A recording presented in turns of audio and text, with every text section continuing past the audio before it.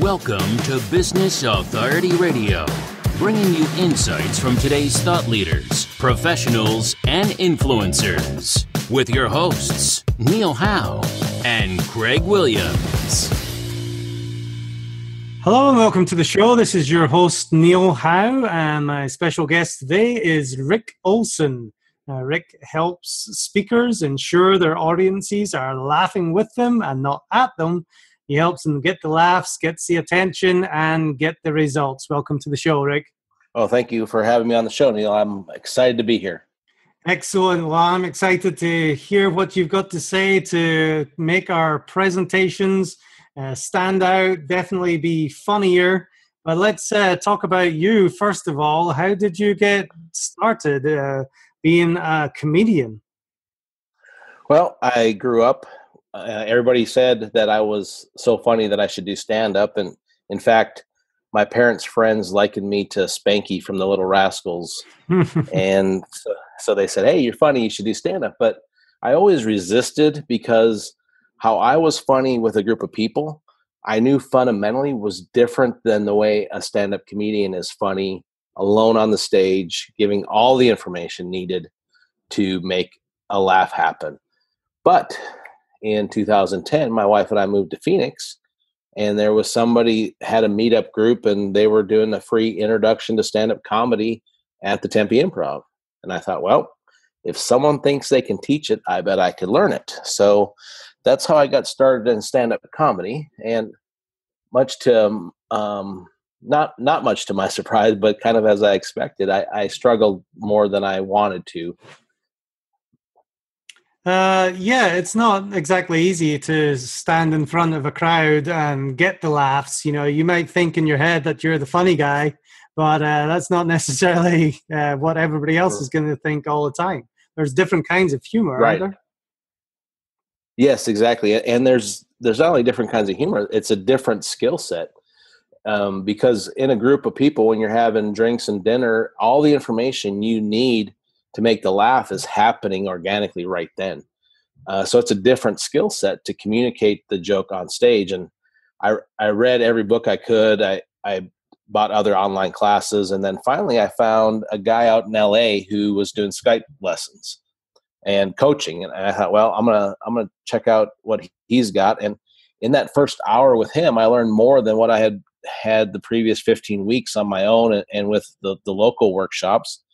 And he said, you know, here's the 9 reasons people laugh. And number 9 is tickling. And that doesn't apply to stand-up comedy unless you want to get arrested. So from there, working with him, I got my first paid stand-up gig within 3 months. And then 3 years later, I got my first paid headlining gig in stand-up comedy. Well, congratulations on that. Now, you know, myself, I grew up in Scotland, and there's a lot of like funny guys in Scotland, but it's usually more that back and forth banter around a few drinks, you know, where these one-liners come out. It seems to be very situational, and it's not really something that's structured. But tell me a little bit about the structure and what you learned on basically how to be funny.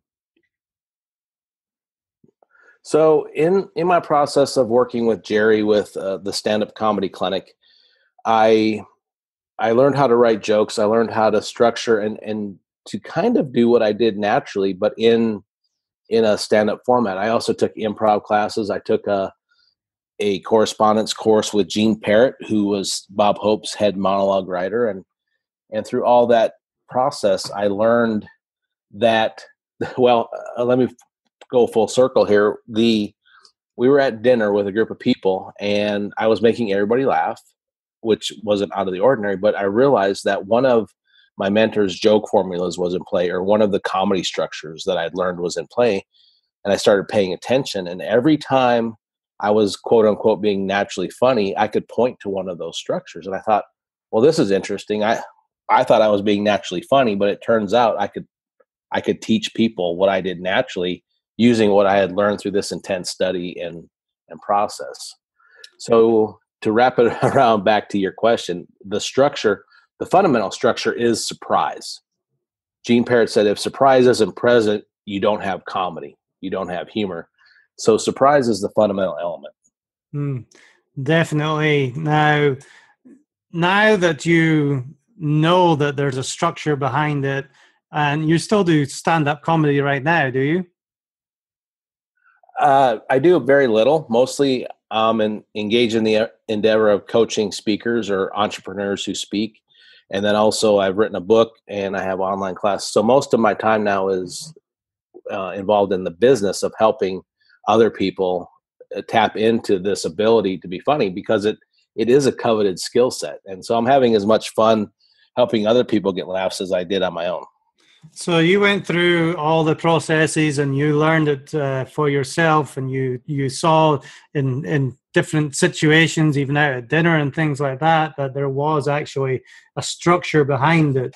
And now you're taking the time to teach different people. What people need to learn these kinds of things about how to be funny, especially this is a business show, so in the business world.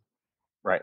Well, as I got into the more of the heart of laughter and why we laugh, modern neuroscience is showing that the the neurological reasons why we laugh, or the human reason why we laugh, is for connection. That it is a verbal signal that I like you, I agree with you, and I want to be in the same group with you. Mm-hmm. So laughter is about connection. So if you're in a sales situation and you want to build rapport with your prospective client, being able to make them laugh with you, it shortcuts the rapport process. I'm sorry, go ahead.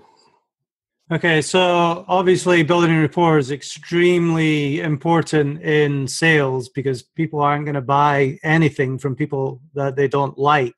So explain why, that rapport and the laughing and the funniness especially works to get people comfortable, I guess, with you. Right. If you could make your prospective client laugh, what modern science, like I said, neuroscience is showing through functional MRI studies.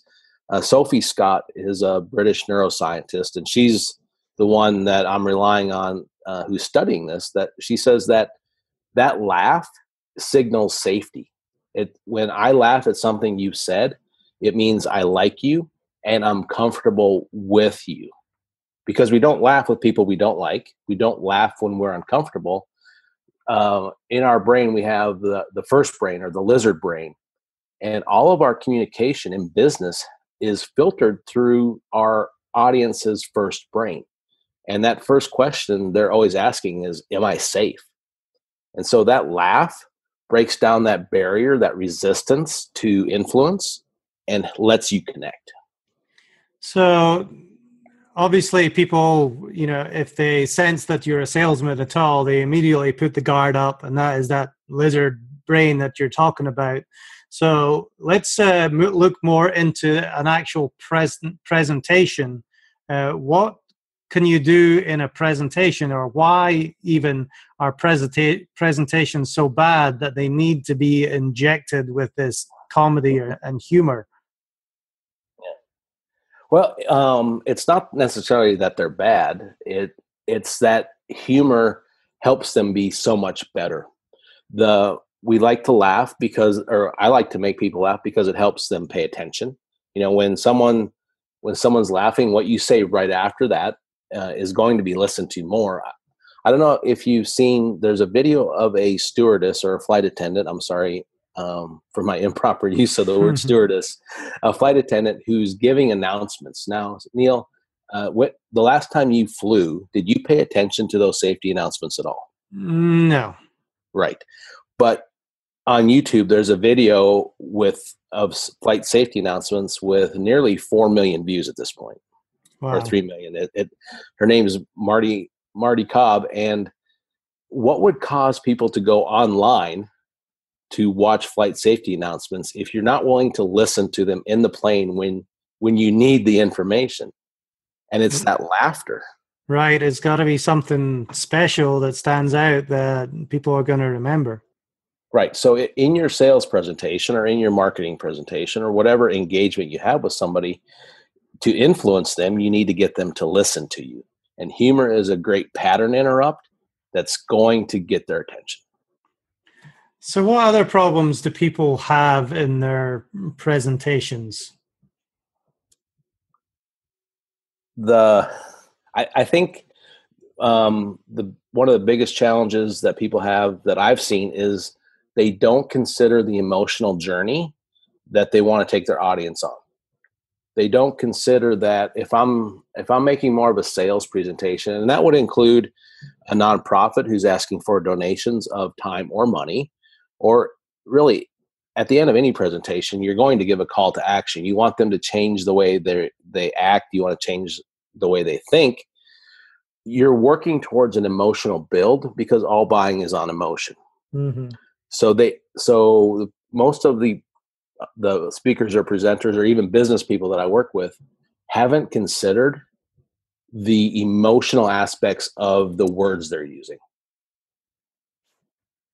Now, when people are putting presentations together, they're probably not thinking too much about these laugh points somewhere in their presentation.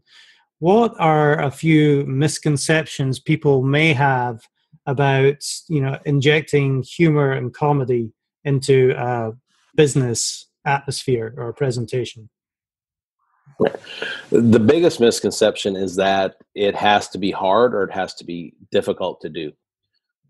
One of the processes I've developed is to simply start with what is it you want to say?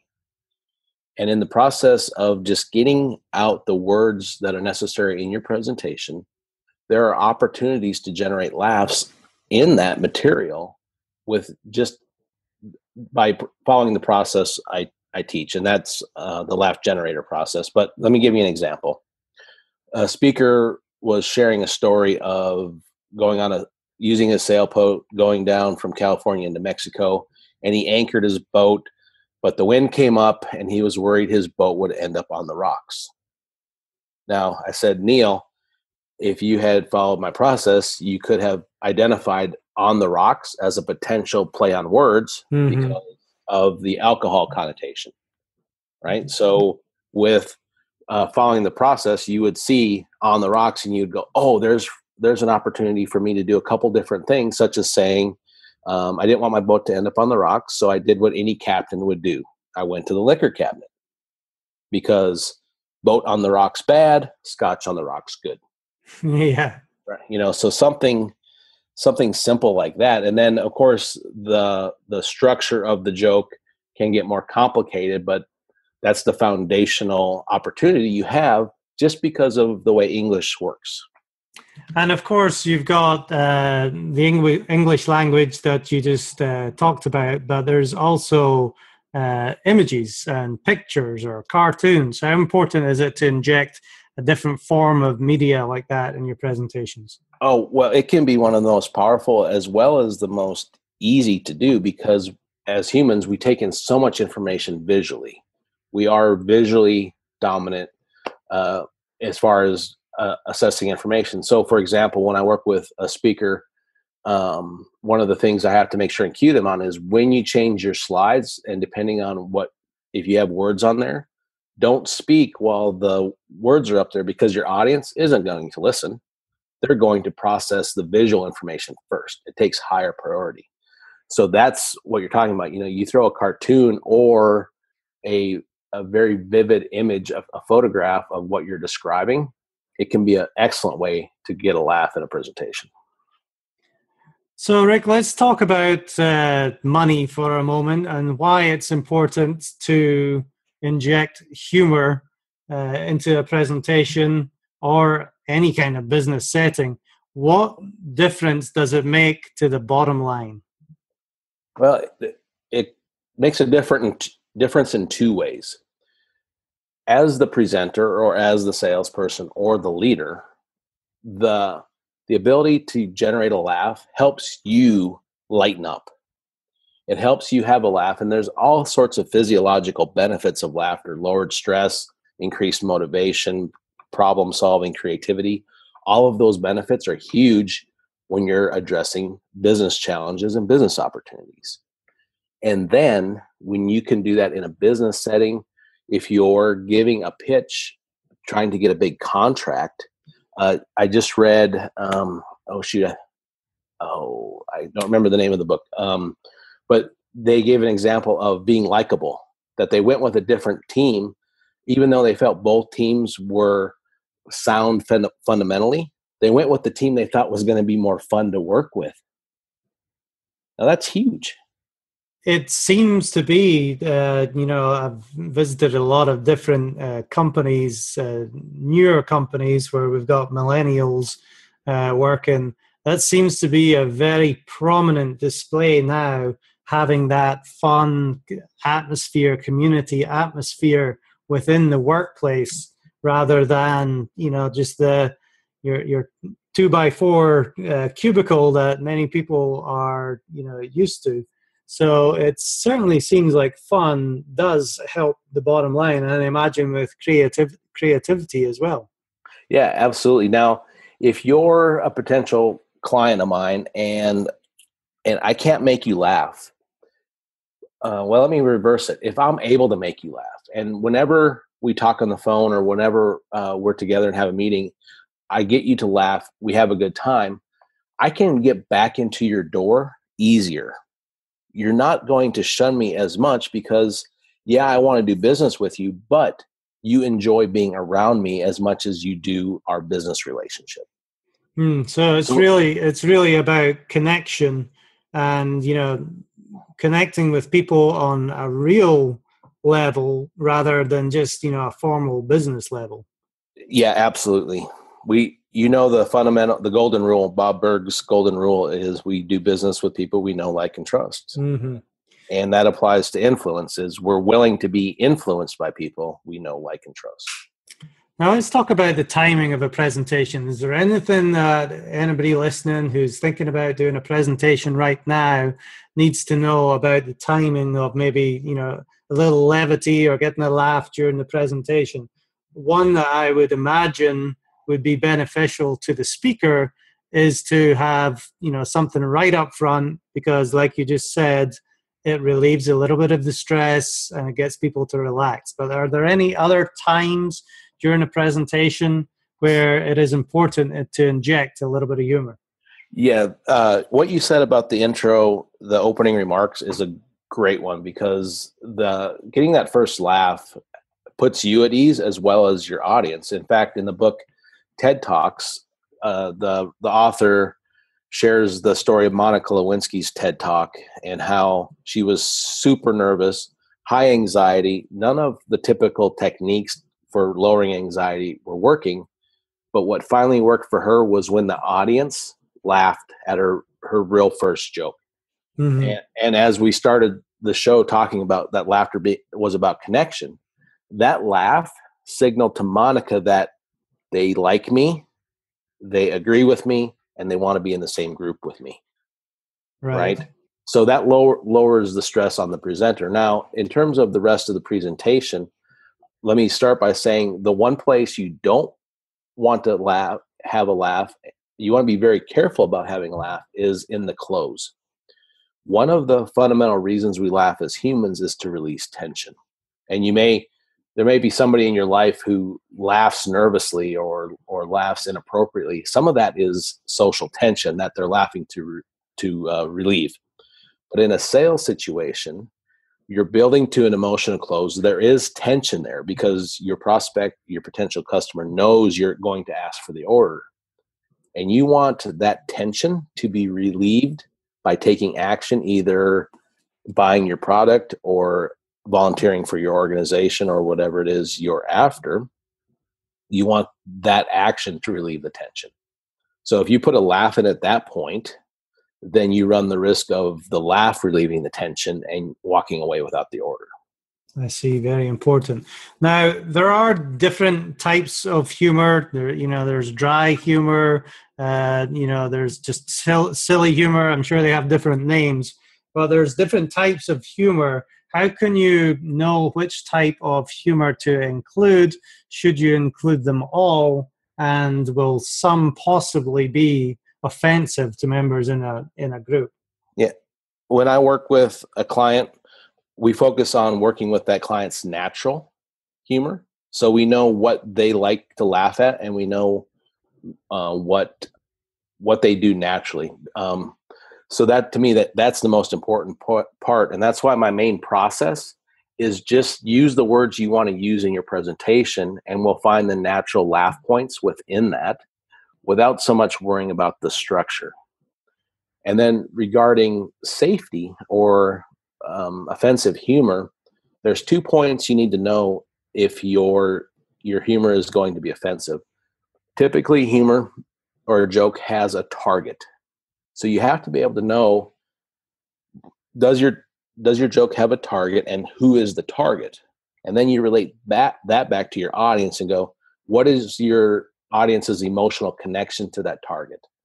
So if I'm speaking at the Democratic convention, I am free to make a joke about Republicans, any Right. Republicans, all Republicans. The reverse isn't true, potentially, right? Because if, Ronald Reagan, well known for his self-deprecating humor, he would be more open, and the Republicans would be more open to that type of joke. But the second piece is subtext.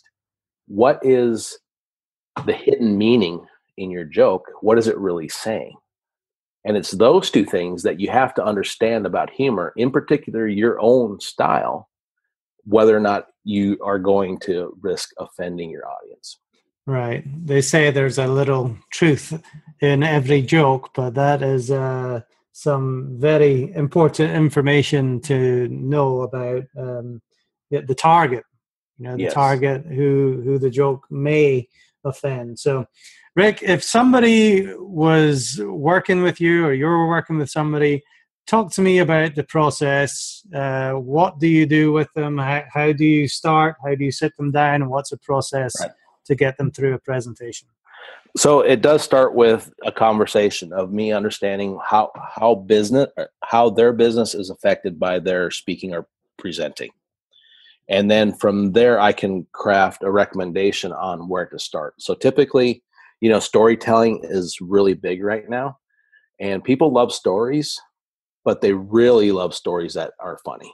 Mm-hmm. So we look at the repeatable pieces of your presentation, because we often don't give the same presentation more than once, but there are elements that we repeat, like our origin story. Like Neil, if I asked you how you got started doing what you do, you would tell me a story. Right. So that would be one of the first places I work with somebody on is, let's work on the natural opportunities that's in your origin story of how you got started, why you're in front of this client or in front of this audience right now. Go ahead. And there's different stories for different things or different areas within a presentation. Each need their own little story. Is that right? Yeah, absolutely. And so we look at the presentation, and I love it when a client comes to me and they have their presentation on video or at least audio, because I have it transcribed, and we walk through it, and then I identify the key points that are going to be high value targets, and those are those stories. And oftentimes the client will say to me like, well, I teach people how to eat their vegetables, so I don't think there's any room for humor in that. Well, you'd be surprised.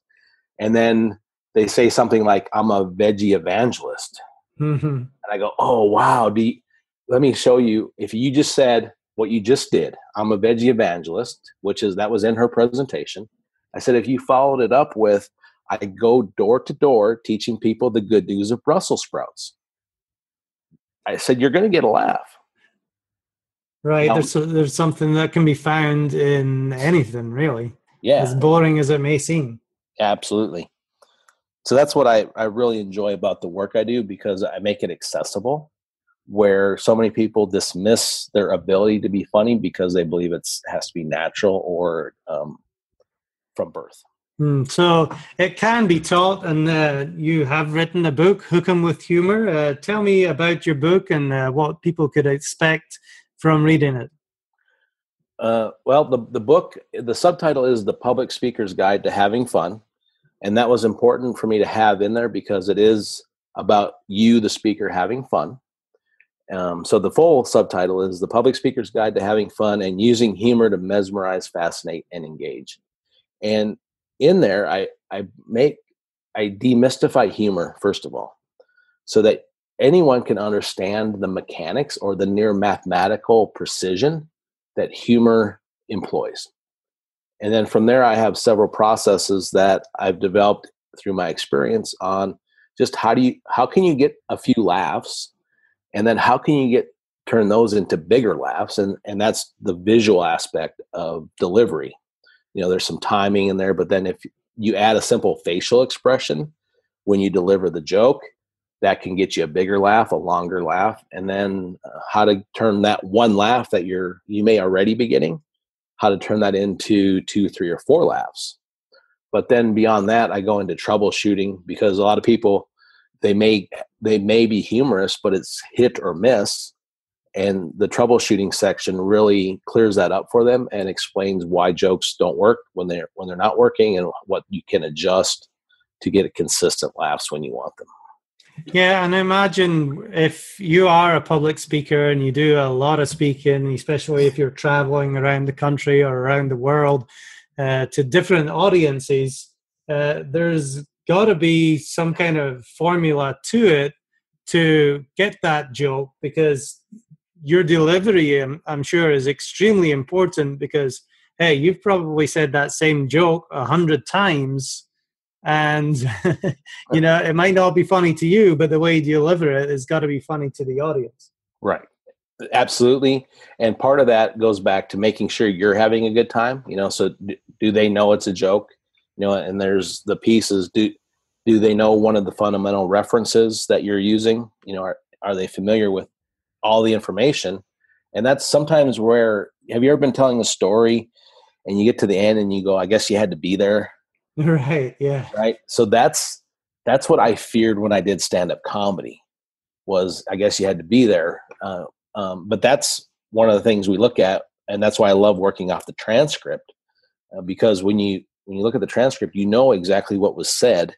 And then you can say, oh, look, you left out the fact that, that you drink coffee every day. And if the audience doesn't know that fact about you, the joke isn't funny. Mm-hmm. Right. So it's very interesting that it is formulaic, and you can really teach somebody to be funny, even if, they're not necessarily considered funny, but to get that reaction from the crowd that is going to put people at ease, and ultimately it helps the bottom line by selling more stuff. Well, Rick, lots of great information from you today in regards to injecting humor into a business and presentations. What is a good way for people to get in touch with you if they want help with their presentations? The best way is to hit me up on my website, afunnierYou.com. That's afunnierYOU.com. There's a contact form there. And then I also have, blog articles. I have a free lesson or free online class on 5 steps to get more laughs, so you can take my laugh generator process for a test drive, and you can test me on it, and you can use it for yourself and find out that you can be funnier. Excellent. Very handy resource then. Well, thank you very much, Rick Olson, for joining me on Business Authority Radio. And to our guests, if you like what you hear, hit that like button and share, and we'll see you next time on the show.